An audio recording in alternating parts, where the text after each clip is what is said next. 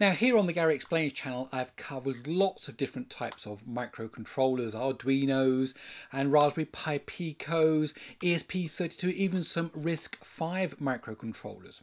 Now broadly they fall into two categories, those without wireless communication and those with. And those with typically would have Wi-Fi or Bluetooth. Now what happens if you take a microcontroller and add 4G connectivity? Not Bluetooth, not Wi-Fi, but 4G. Imagine that. Imagine a microcontroller project that you could build that could be anywhere in the country. Doesn't need to be near any Wi-Fi, and you can send messages to it, read data, turn things on and off, whatever, over the 4G network. Well, to do that, you'll need a device like the Nordic Semiconductor Thingy 91X. So this is a 4G microcontroller development platform. So if you want to find out more, please let me explain. Okay, so what is the Thingy 91X? It's from Nordic Semiconductor. On the outside, you kind of get this orange tangerine square puck shaped thing, but of course that's not what's important. What's important is what's on the inside, and that is a microcontroller development platform with a whole bunch of interesting connectivity features, 4G and so on, which we're going to talk about in this video. So Nordic Semiconductor is a Norwegian fabless semiconductor company specializing in wireless communication technology for the Internet of Things. Basically, it makes chips for embedded designs, including ARM-based microcontroller chips and wireless communication chips. Now, to help developers, it has a range of development boards and development platforms, including the Thingy range, of course, and this is the Thingy 91X that we're looking at. Now, talking of the Thingy platform, the Thingy 53 is an IoT prototyping platform built around a dual Arm Cortex-M33 SoC. It can run embedded machine learning. It supports Bluetooth, LE, Bluetooth Mesh, Thread, Zigbee and Matter, and there are a whole bunch of integrated sensors, including temperature, humidity and so on. Why am I mentioning that? Because I reviewed the Thingy 53 in 2023 and so now I'm reviewing the Thingy 91X. Now I also used the Thingy 53 in my video about what is Bluetooth Mesh.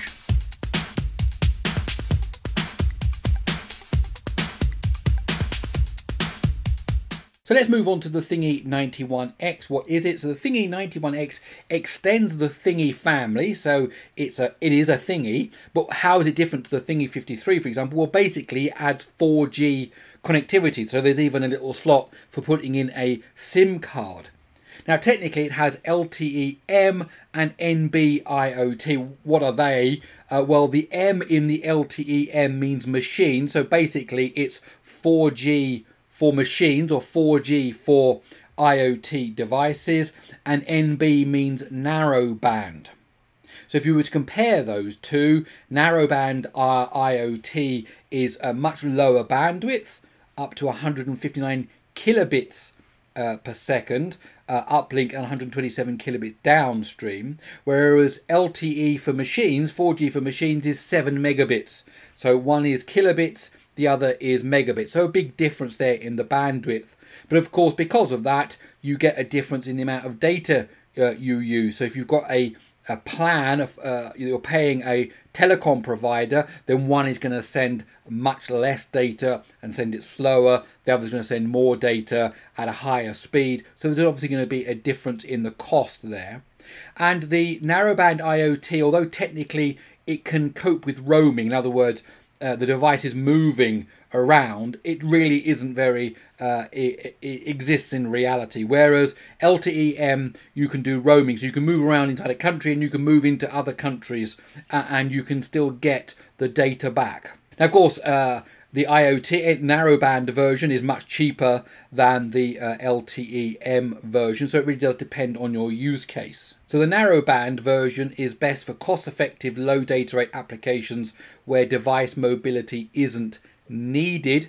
So, you know, if this was out on a farmer's field and you were monitoring something, maybe a weather station or soil temperature, soil humidity, and you don't have Wi-Fi out on, on this farm that's, could be quite a long way away from the main administration buildings, from the farmhouse.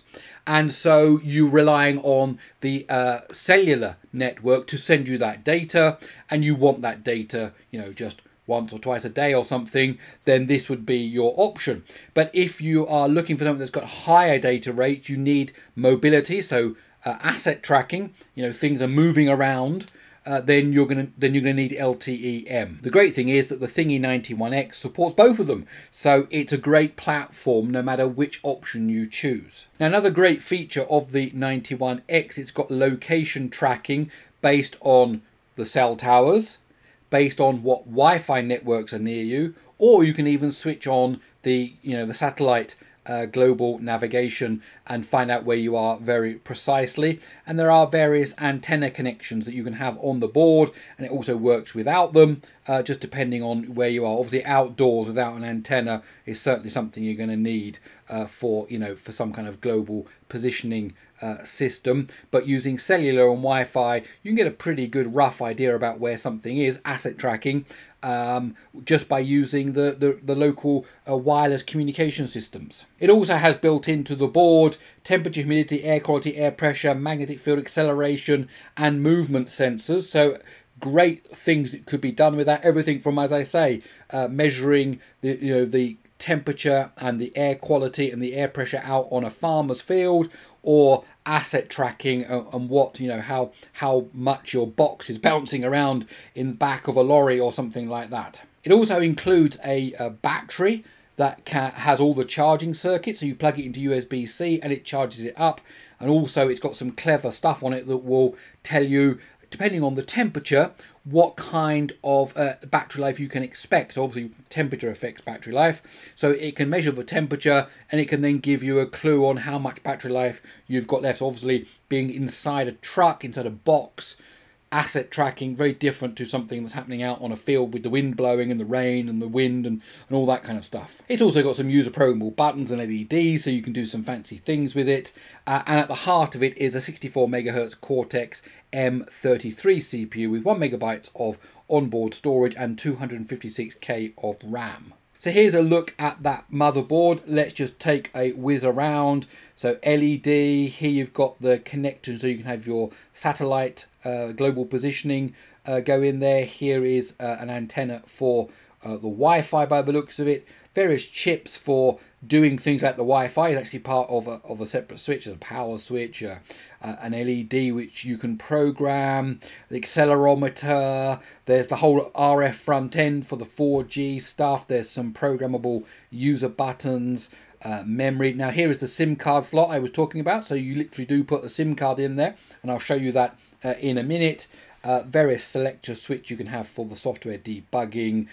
Here's the temperature and the humidity sensors and so on. So you've got a whole bunch of things built into this board that you can then just start using as a prototype, and you can then design your own board, of course, or just use these in whatever format you want, because they come in a nice plastic case. So it's really up to you, but the point is, here is your launch pad into developing IoT applications with 4G connectivity. Now, the software development is a little more complicated. It's not like the Arduino or the Raspberry Pi Pico. You're not just going to quickly run MicroPython on it or quickly bring up an IDE and then just do some stuff. It is a level more complex than that, but for good reason, because we're talking about something that has vast capabilities.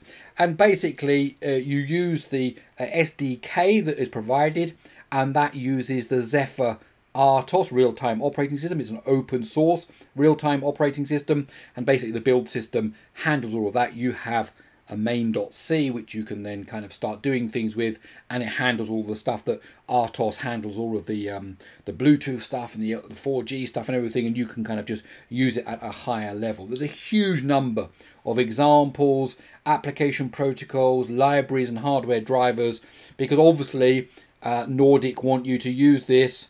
And they're not just going to say, well, go work it out for yourself. They give you everything you need, so you're fully supported in all of that, and so you get everything you need to get started with cellular IoT development. It's all on GitHub as well. They're not trying to make you extra license anything here. This is just they want you to be able to develop on here.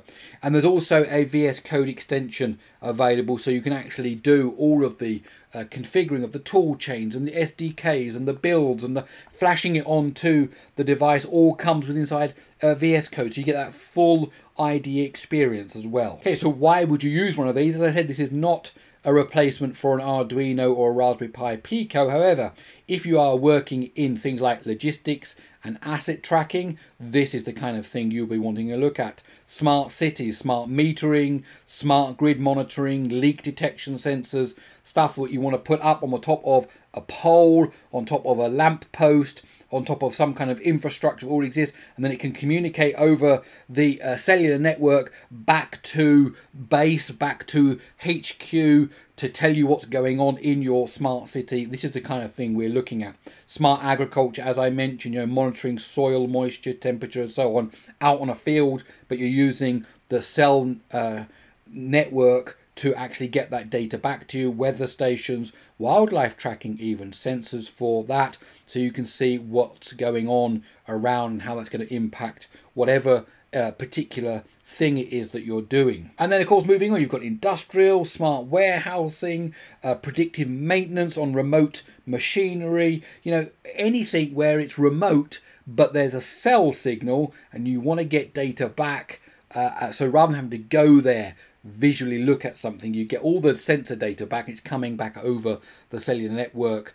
So smart everything, whether that's, you know, industrial, warehousing, cities, agriculture, logistics, this can help. Okay, demo time. So you get 2 pre-registered SIM cards in the box, very limited amount of data on them, but it gives you an example of what you can do, and it lets you try out the Thingy 91 straight from the box. You just take the little SIM card and pop it there in that slot.